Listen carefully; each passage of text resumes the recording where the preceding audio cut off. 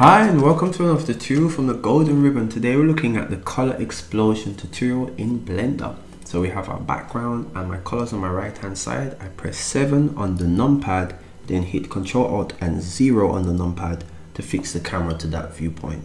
So let's get into it. I'm going to go ahead and create a circle. So go to add, curve and circle in the 3D file menu, or you can hit Shift and A. Good. Then we're gonna just go ahead and position that circle. Let me delete this, or just move this to 2.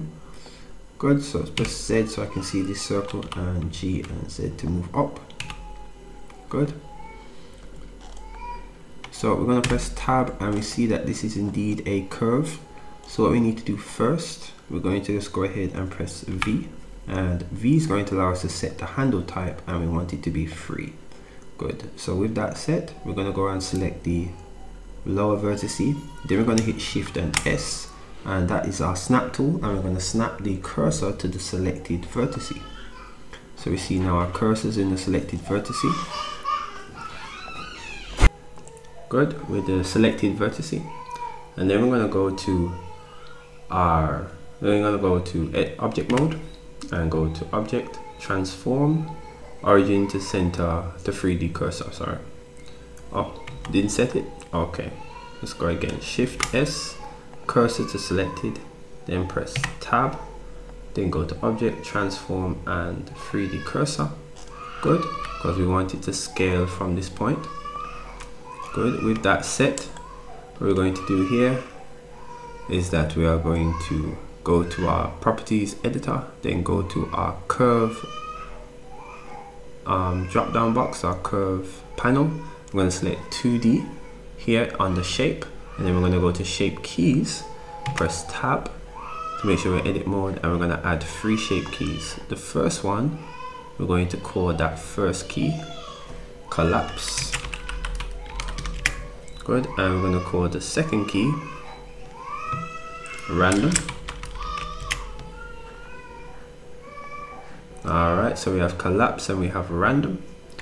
Good. So for the collapse, we need to make sure that the vertical position of this vertex is the same as this one at the top. So we're going to go ahead and pull open this box here to the right.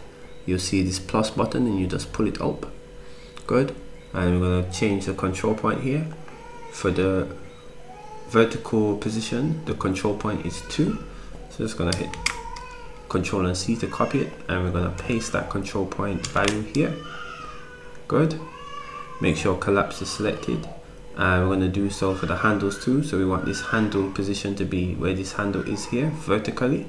So we're gonna select this one here, copy the value on the y-axis, select this handle value down here and paste that value. I'm gonna do the same here and paste.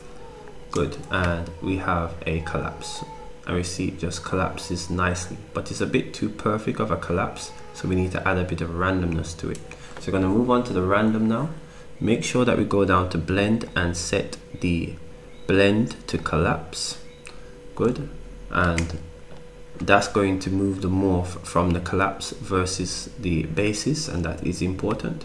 Then we're going to select the vertical bottom vertex, and we're just going to pull it up. Good. And we're just going to play about with it, with the vertices a bit, just make it a bit more jagged, and place it here. Great. And that will add some randomness to the collapse. Great. Right, so we see it had some randomness to the collapse. So let's go ahead and bring this to 0, and let's bring this down here, and we're going to move into animating this. So let's go ahead and move to 0, and we're going to go to our object panel in the properties editor, and we're going to edit the scale. So we're going to move to frame 5. In fact, let's move to frame 8 and just insert this keyframe here, go back to frame 0 and make it 0. Good. And if we play it with Alt A, we can see that it scales up. Good. And then somewhere at around frame 5, we want to start to input our collapse.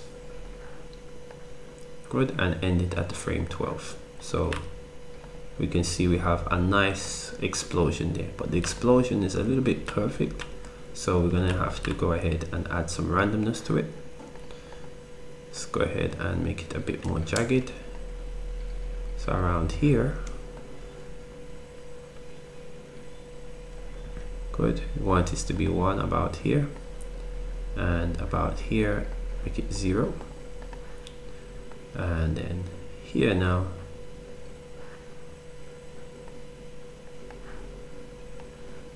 going to make it 0. Good.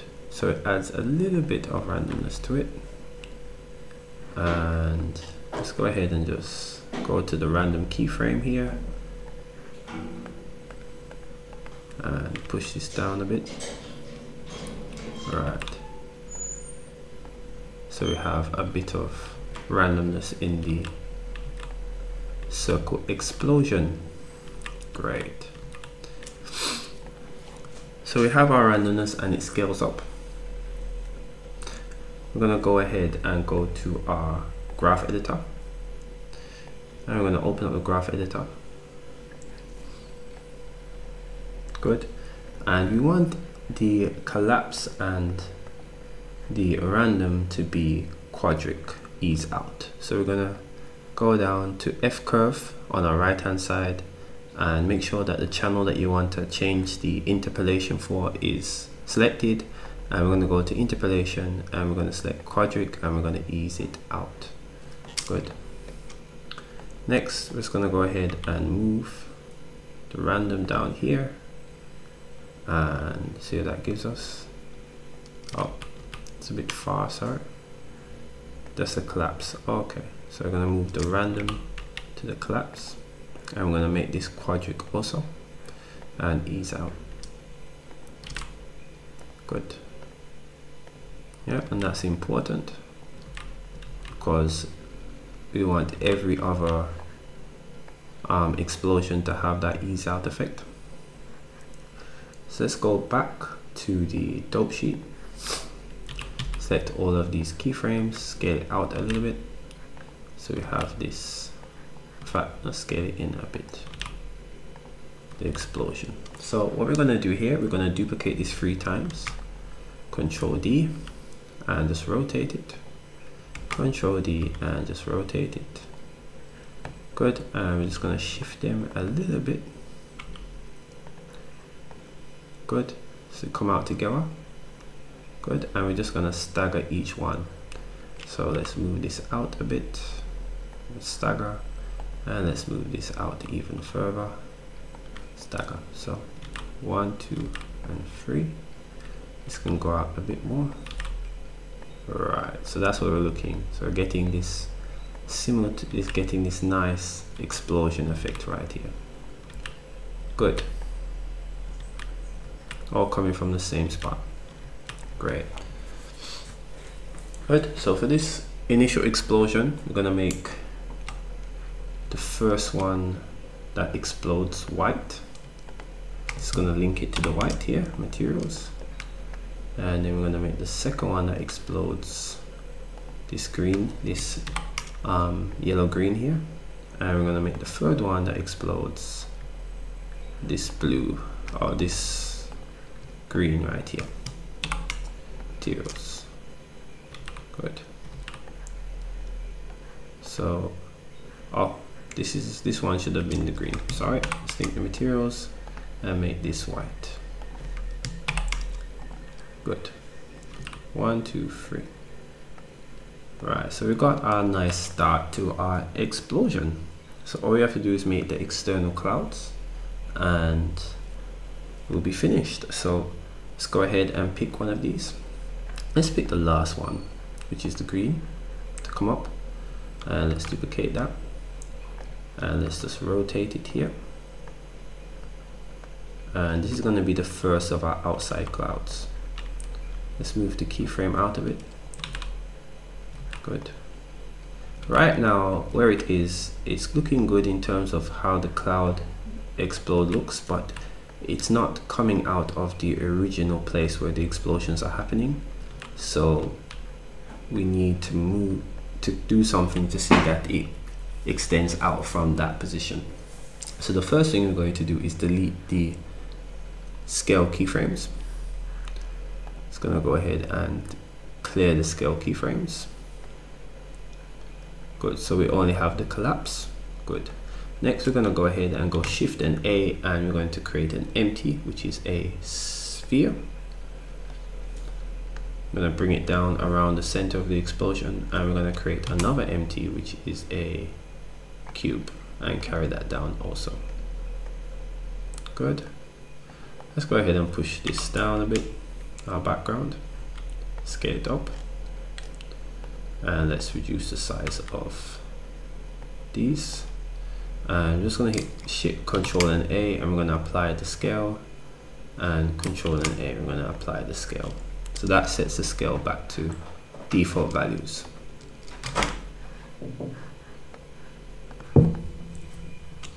Okay, so we've applied it, and that was Control and A, in case you missed it, to apply the position. So now that we've applied it, we're going to go ahead and just move this out just a tad bit more, and we're going to link, or we're going to parent this circle to the sphere first. So we're going to hit Control and P, keep transformation, and then we're just going to go ahead and duplicate this explosion, and duplicate it again, and each duplicate is parented to the sphere, and give them a little bit of space. Good, and we're also going to have to rotate them a bit. Good, and rotate them such that the origin point is at the tip of the parent, and you can see the origin point here. Good, so you want to rotate it like that, and rotate it. Good, and rotate it. Oh, this was rotated already. Okay, nice. So we see right here, we can see we have the basis of our cloud. Over here is a little wide. Let's see if we can bring this in a bit. Good, but this is the basis of our cloud. Good, and I'm going to duplicate one more, but with this duplicate R, yeah, we're just going to go and clear the parent. So we're going to hit Alt and P to clear the parent and keep the transformation, and instead we're going to parent this to the box empty. Good, so we're going to duplicate these. Just going to duplicate this and move it up. Good, remember to rotate it, duplicate and move it up, and duplicate it and move it up. Good, and these are controlled by the box. Good. Alright, so we have these controlled by the box and these that are controlled by the sphere empty. Good, and if we scale up, we can see we have a nice poofy cloud going on here. Good. So with that done, we can move on to the next part of it. I'm not sure what this empty is for. Go ahead and delete that. Good.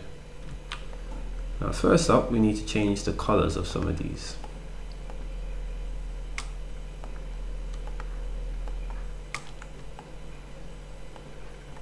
Good. Which I think these are connected to something. Let's go ahead and press U, and we're going to make this material its own. And for this material, I'm just going to go ahead and link all the other materials to this. So it's going to link to this material right here. I'm going to hit Control and L, link materials for this material that was unlinked, and we're going to change the color. Let's change it to this yellow for now, and paste the hex. Good, so all the yellow color changes, and let's move this up a bit. Good, so we have different variant colors here. Good, and then what we want for the colors, we want as they scale out, we're going to want the color to change. So we're going to just go ahead and yellow at this point, insert a keyframe on the diffuse color, and you just right click to and then insert keyframe, and then we're going to add another keyframe, insert keyframe, just right click and insert keyframe. And for this keyframe, we're just going to make everything turn to white. Good, and then insert keyframe. So replace keyframe. Good, so it moves from white to yellow. Good, and for these I'm going to press U and make the material of this one independent, and we're going to link it all the colors to this material. Good, and we're going to do the exact same thing. We want it to be white and then turn to the green. So we're going to insert keyframe for the diffuse, and we're going to right click and insert keyframe, and that's part of the materials panel. So each one should be turning from white to green now. Oh, let's set this to white.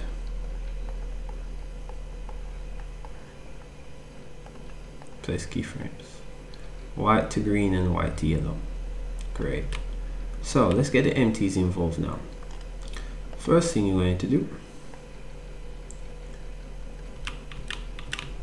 good, at this point here, we're going to insert keyframe for the scale of the empty, and then here we're going to add another keyframe, oops, for the scale.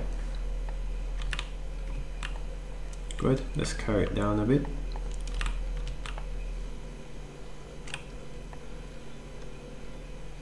And for this scale here, for the first one, we're going to make it 0 and replace these keyframes. Good, so that way you can see it scale up.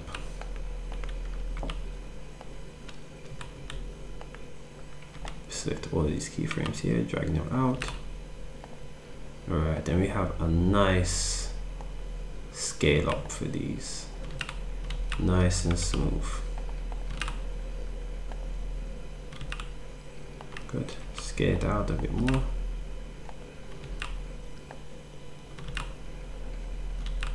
Good, so all you have to do now is sort of move the collapse and random a bit. See if we can scale this out a little bit. Good, and that looks very smooth.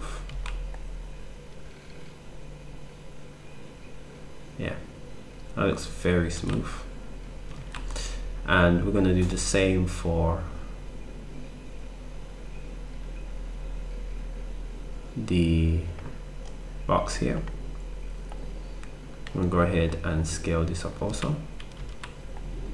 Good. The other thing is that we want the box to sort of scale up later than the sphere empty. Insert keyframes, and for this we're just going to make it 0. Okay, keyframes, and just extend these keyframes out.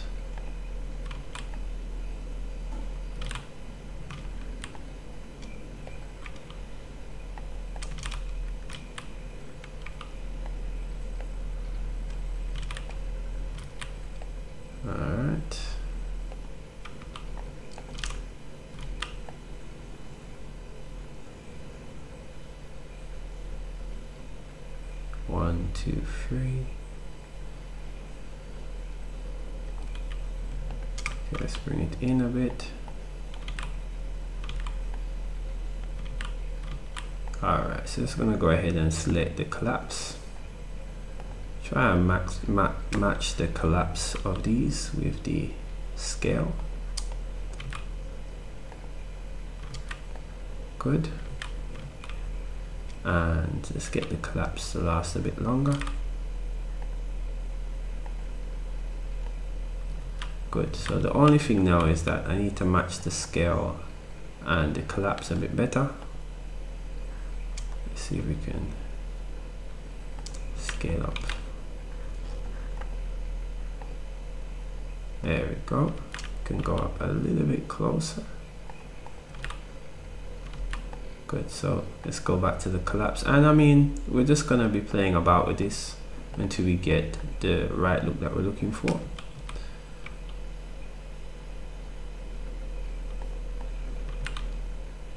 Right, this does look pretty good. Excellent. Good. Now the only thing that we need to move is that we want the white to be a bit earlier for each one of these. So let's go ahead and select these materials here, and let's move the white a bit earlier.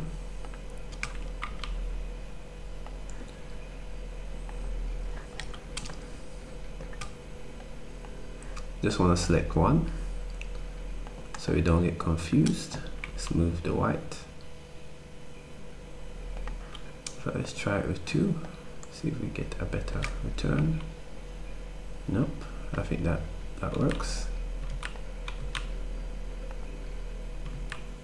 Good, let's bring it back a bit more.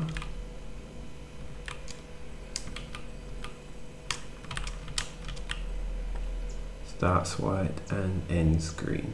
Yeah, this is about where we want it. Set the other 2 and do the same.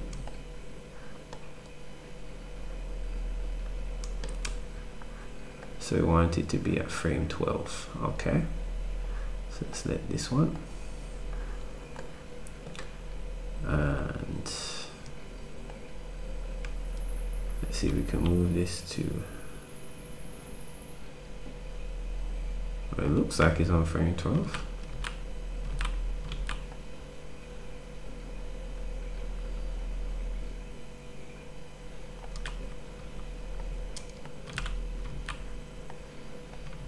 Alright, I'm forgetting that all of these materials are linked, so it's going to affect everything anyway. Okay, let's bring this in a bit. Yes, that's what I'm looking for. Good. I'm gonna do the same for these. Let's select one material and bring this out a bit. Start some yellow. Yes, good. So everything's working here. So all we have to do now is just select some of these and make it and unlink them so that we can apply a couple of different colors. And let's unlink, say, U. Good. So let's use a different color. Let's use blue. Copy and let's set the color to blue. Good. I think this is unlinked too. Set this to blue. Good. And let's select some of these. And let's use, say, this yellow here. Copy. And for you guys, and use the yellow.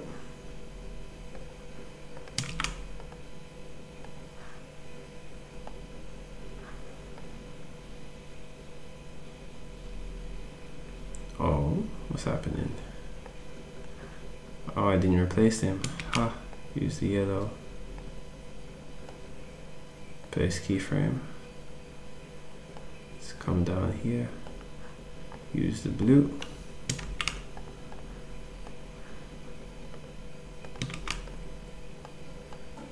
Place keyframe. And Yes, use the blue here too. Oh, that changes everything. Okay, let's use the blue up here then. Down. Right. Base keyframe.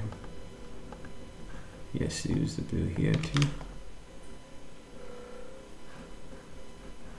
Yeah, let's use it. Base keyframe.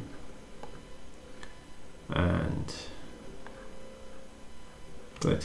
Here, use a different color here. So how about we use the green here? And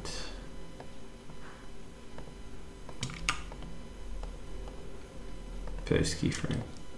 So that looks about good.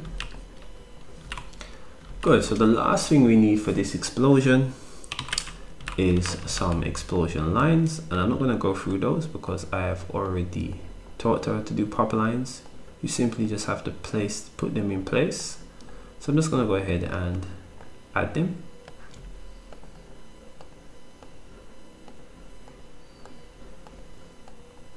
Let's go and just move it and select you and let's move them to 1. Good. Excellent. So we have our colorful explosion tutorial. If you enjoyed the tutorial, give it a thumbs up. If you have any questions, be sure to ask. Have any suggestions, be sure to add them. You know, remember that for these you need to append it, so you're going to go to File, Append from our last tutorial, from our pop lines tutorial. Good. And you know, we can go ahead and just move some of these also. Good. Get a more synchronized pop. Good. If you enjoyed the tutorial, please just go ahead and hit that subscribe button and like, and if you feel to, you can share also. But until we see each other again with another tutorial, get up and design a new dawn. Later.